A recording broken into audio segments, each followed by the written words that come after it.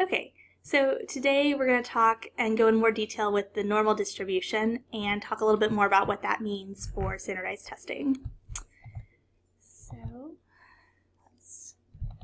So first we need to talk about sampling. So what is sampling? And let's move this over so you can see.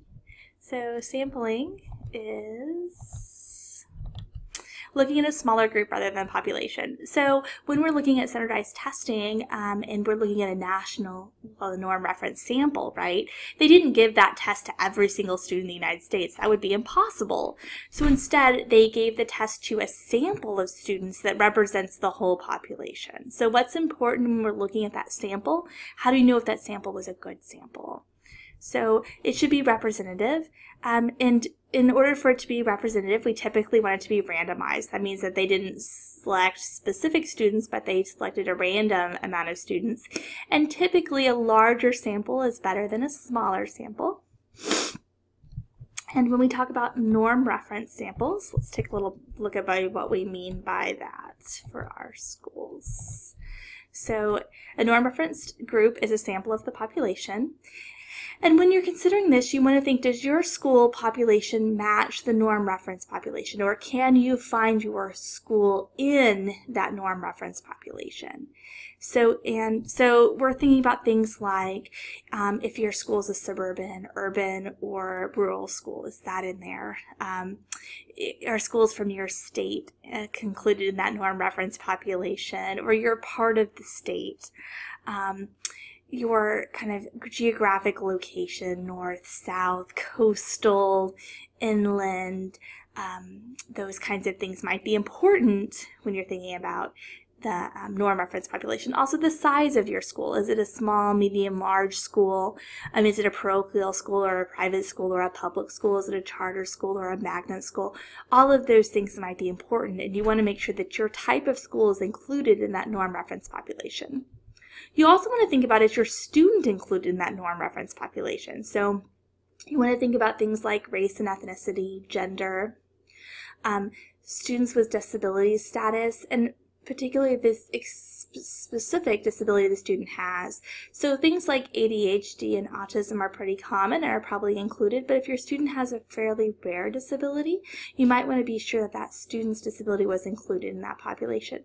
Same with students who speak languages other than English. If your student speaks Spanish, it's pretty likely that that language was included, but if it's a fairly uncommon language, they might not be included in that population, and that means that the types of inferences you can make about how your student fits in with that norming population might be more tenuous. You might not be able to make as strong of a conclusion if the type of student that you have wasn't included in that norming population. And another thing to think about is the use of local norms. So when we're talking about a national norm set, we're saying this is how my student compares nationally, which might not be as informative as if we use local norms. So knowing that my student is in the 10th percentile on a national level, it might be more informative to know that my student's in the 20th percentile in a school level, because I'm making decisions at a school level. If my student's only is in the 80th percentile nationally, but in the 95th percentile at my school, I probably still need to provide special services for them because the student is performing much higher than most of the school population and probably needs special services. Does that make sense? So we probably want to think about, in addition to national norms, thinking about how that student compares to the other students in this school population or in the district population. So let's talk about normal distribution. So here's our normal distribution. Remember that beautiful curve? Remember that normal distribution? When we're thinking about probability theory, and I'm going to go into a little bit of be a little bit technical here. This should refer back to your probability and statistics class. And the normal distribution, a very commonly occurring, it's called the continuous probability distribution. It's this function of the probability of any real observation will fall in between two limits or real numbers as the curve approaches zero on either side. We're talking about this normal distribution again. Remember, it's where the mean, the median, and the mode are equal, and 50% on either side. We have perfect symmetry in this normal distribution. And what data do we see that are normally distributed? It's that basic random probability. Heights of people tend to be normally distributed. The size of things produced by machines. Errors in measurement we assume are normally distributed. Sometimes we are a little over, sometimes a little under. Blood pressure, marks on a test when students haven't been studying or prepared for that test. And we also assume that intelligence or IQ is normally distributed. When we're looking at scores on tests, we do some statistical work, and I'm just going to call it, behind the scenes work to make sure that these scores are normally distributed. So when we have standard scores on a test, we're going to assume that they're normally distributed. And we can make that assumption because the statisticians do that for us. So we're going to talk about converting raw scores now. And so we can see here's our nice normal distribution, right? Yay.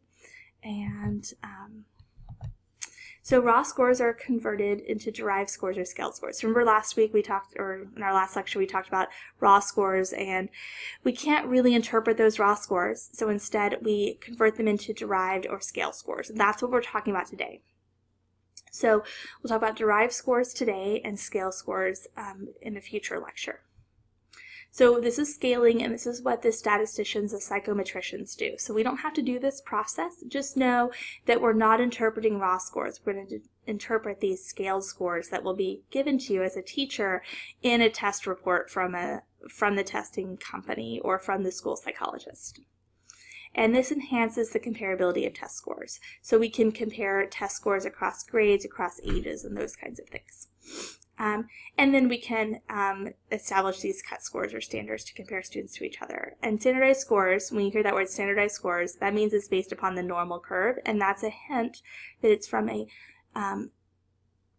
norm reference test. So all of the scores we're talking about today are norm referenced because they're part of a normal distribution. So it's all related to how students did in comparison to each other. So a standard score, everything we're talking about today has to do with norm reference tests. And again, these are scores that would be given to us by a school psychologist based upon a raw score on a test that they'd already taken. So you should see there is a PDF in Canvas that looks similar to this, so hopefully you can pull it out and look at it as I'm going over this with you.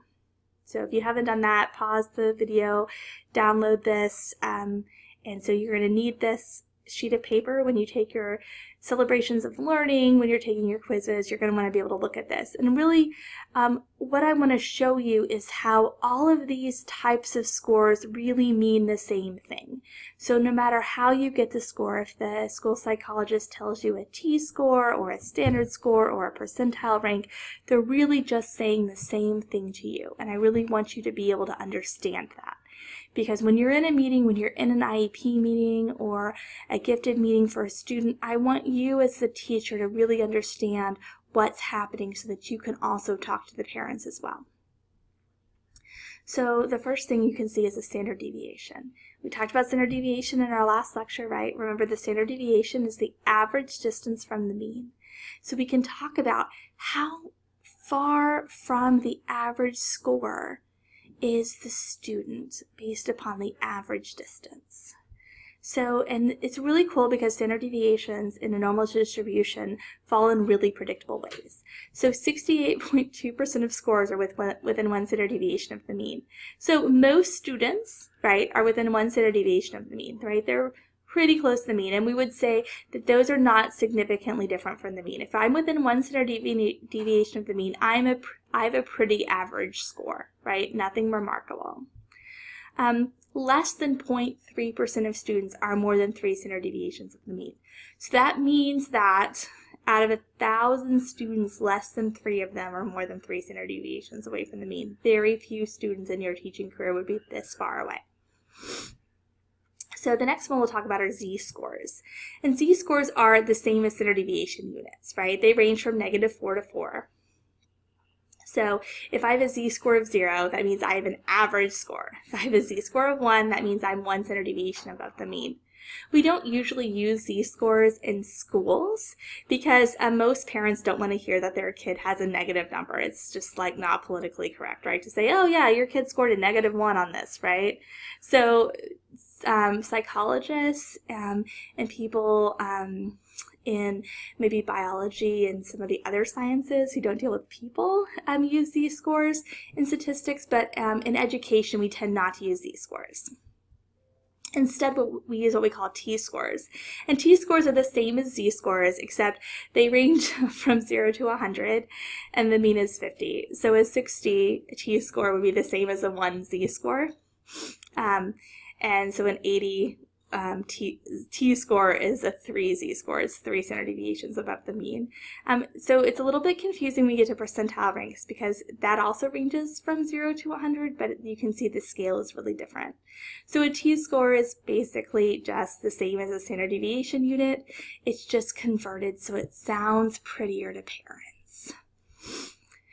Let's talk about percentile ranks because it's probably the most reported to parents, and I think it's really the easiest to understand.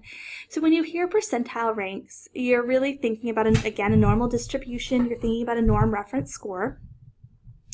And when I say, let's say, oh, this student scored in the 50th percentile, that means that that student scored higher than 50% of the students. That student is completely average, right, in the 50th percentile. And we hear that pretty common. We hear the percentile ranks commonly. If I'm in the 25th percentile, that means I scored higher than only 25% of the students. And you can see 25th percentile doesn't sound very high, but it's still within 1 standard deviation of the mean. Can you see that on the chart? So 25th percentile, you're still within that average range.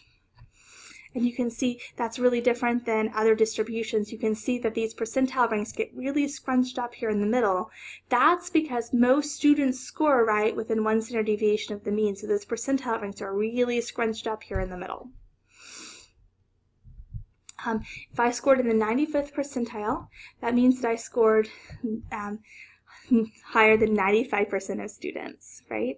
And again, 95th percentile, that sounds really high, but I'm within 2 standard deviations of the mean. Just so you know, to qualify for a gifted program in the state of Florida, I would have to score more than 2 standard deviations above the mean. So if I'm going to talk about kind of what's average in students, I would qualify anything within 1 standard deviation as above average, as average.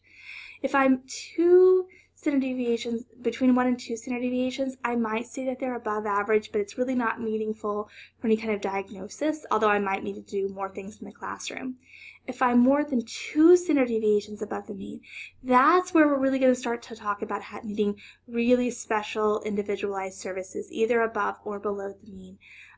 Thinking about gifted programming on the upper end or self-contained and definitely more support services for special education on the lower end of that.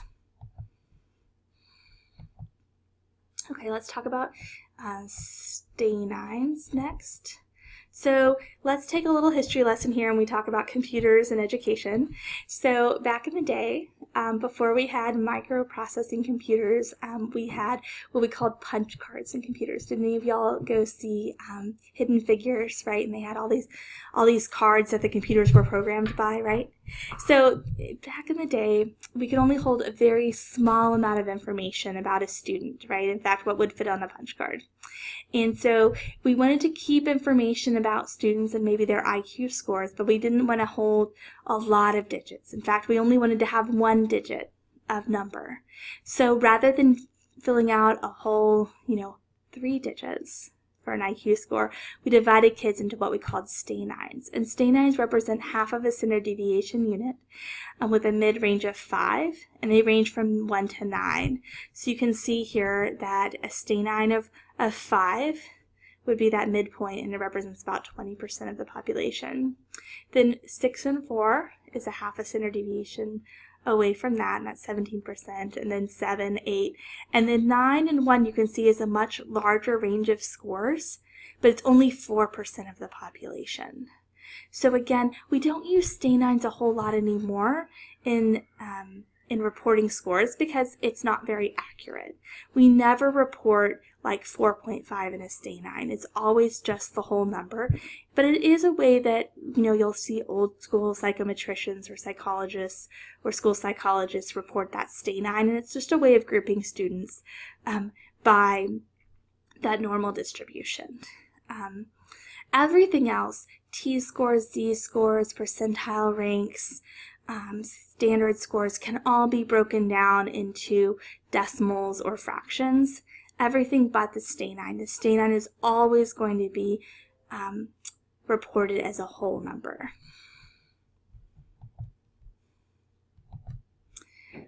And now the standard score, and the standard score is sometimes referred to as the IQ derivative score.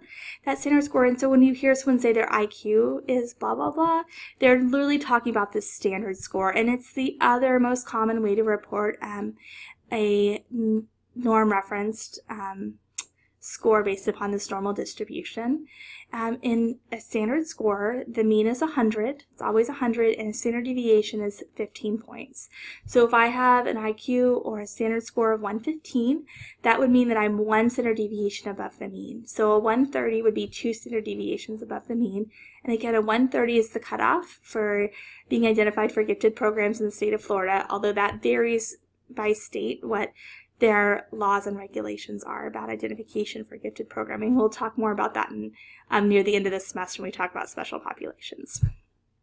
So you can see here what those scores mean and the percentage of population. So you can see that an IQ of 160 would be such a small percentage of the population. So I'm always skeptical, you know, on Facebook when people take those IQ tests and they're like, ooh, I scored a 160. I'm like, you didn't score a 160, honey, right? That test is not very valid because the number of people who could possibly score a 160 is going to be such a small portion of the population that it's very unlikely that I know someone with an IQ of 160, right? So you can kind of see what this would look like. And again, we're going to start receiving special services in schools at 130 or 70, right? If I have an IQ of 101, that does not mean that I have an above average IQ, right? But that's still pretty close to average. Anything between 85 and 115, I'm still going to consider an average IQ or an average standard score, right? Because it's still within 1 standard deviation of the mean.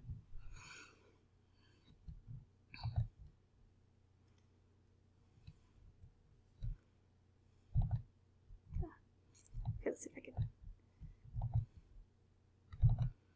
Okay, let's talk a little bit more about normal distribution here. So what types of assessments do teachers interpret with normal distribution, right? And I think we've talked about this. Only norm reference tests, right? We're only looking at this normal distribution with norm reference tests. So if you hear something referred to a percentile rank or a Z-score or a T-score or a standard score, you know that's your clue. It's a norm reference test, right? And we don't use norm reference tests that often in school, only for things that are diagnostic, things like IQ tests. Some achievement tests are norm reference, but really when we're thinking about IEPs or gifted identification, but most of what we do in school would not apply to this, right? We're really thinking about when we're sitting in those IEP meetings with school psychologists here. How would I use these types of data in the classroom? Again, it's not going to be very helpful for me to plan instruction. I'm not going to say, oh, my kid has an IQ of, 75. I'm really going to plan some instruction to increase their IQ, right? Theoretically, we're not really increasing kids' IQ, right? That's something more genetic. Instead, we're going to be planning instruction. We're going to say, wow, it's going to take this kid longer to learn things, so I'm going to have to plan my instruction around that. I'm going to have to plan more supportive activities to help them reach that achievement that I know that they can do, but my instruction is going to have to be more supportive in order to help them with that. On the other hand, if I have a kid with an IQ of 135, I'm like, wow, that kid's going to learn things faster. I'm going to have to give them more enrichment activities. I'm going to have to help them move through that curriculum more quickly so that they can stay challenged and engaged and learn new things every day, right?